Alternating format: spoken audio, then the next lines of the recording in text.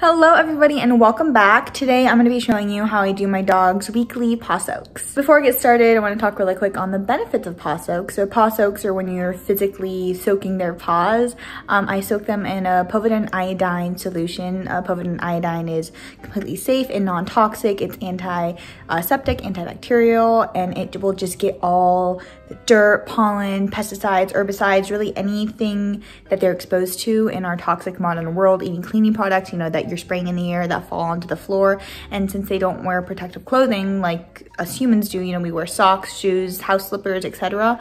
That protect us from those particles. And we also wash ourselves a lot more. So us humans are probably showering every day or around every other day, where our dog friends are, you know, getting baths once a month or, you know, once a week or whatever the frequency they're getting bathed. Humans are gonna be washing the particles off a lot more. So this is a super easy, simple, and fast paw soak that are great for allergies, yeasty paws, and just for an overall healthier pet. So let's get started. So the first thing and the most important thing is povidone iodine. This is veterinary grade. You don't have to get veterinary grade. This is just what I have, but you can get it pretty much at any pharmacy, drugstore. You probably can even get it off Amazon. I got this specific one off Target Supply, but if you want the veterinary grade one, you can also get it at like vet field websites online, or if you have a local Tractor Supply, you can get it there too. So I have povidone iodine, a clean bathtub, and then I just have a towel to towel dry their paws after they're done. So now I'm gonna fill up the tub and then make the solution.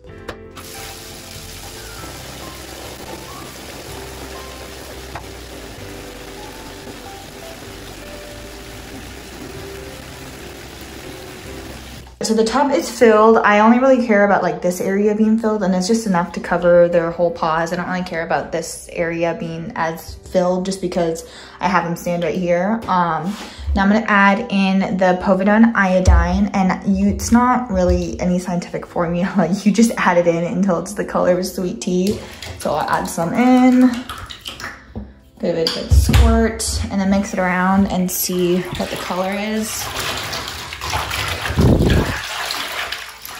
So it's a little light, so I'm gonna add in a bit more. And you'll see some bubbles as you're swishing it around, which is completely fine. And you don't have to do it as mass as I'm doing. I just have 2 dogs. That's why I do it in a big tub. If you just have one, you can totally do it in a smaller scale. Swish it around. All right, there we go. So that's about the color that we like it, but color of sweet tea. It could even go a bit darker, but as you can see, it's more concentrated over here than here, because this is where I have them mainly stand. Now I'm gonna go grab them and we'll put them in. All right, so I have Stormy in the tub. As you can see, she's not very happy. But the most important thing is that all 4 of her feet are in the solution. You don't have to do anything special, like massage her paws or anything. As long as they're in the solution, they're good to go.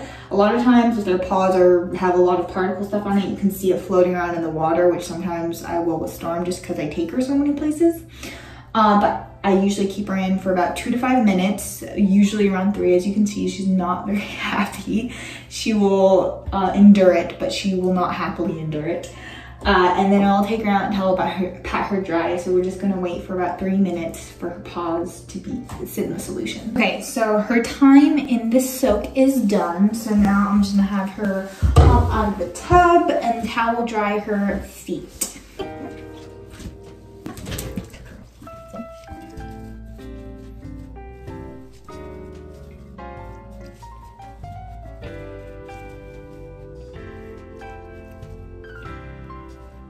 Okay, so I just drained the tub, and you can see all this dirt and dust and like crap that was in her paws. And this is just from Stormy, because I didn't do Hoover today. But you can see all that would have been in her paws, just chilling there, irritating her, making her itch, and not making her very happy. So proof that this works. I just drained the tub, and as you saw, all the particles that were stuck in her paws now, and she is debris free from her environment. That is my weekly paw soak. I usually do the both of them, but this time was just Stormy. I hope you enjoyed. Feel free to ask me any questions, and always keep exploring.